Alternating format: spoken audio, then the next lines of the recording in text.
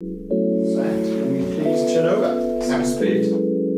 So when you're applying for student finance, it's important to have all your evidence and ID ready to go. We would want you to feel as prepared and confident and comfortable as possible before you start university. Applications open from spring. And once you've put the application in, keep checking. You'll have an online account with student finance. Keep checking that online account, making sure that your funding is going through as it should do, that there's no outstanding documents needed.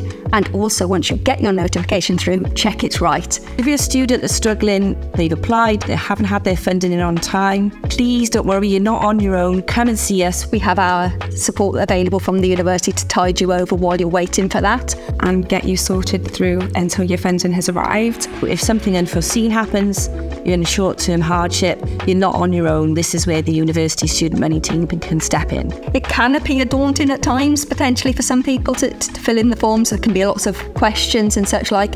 We can help. That's what we're here to do. We're here to help you get through it as simply as possible. And I promise you it's not actually as hard as it might look when you first look at it.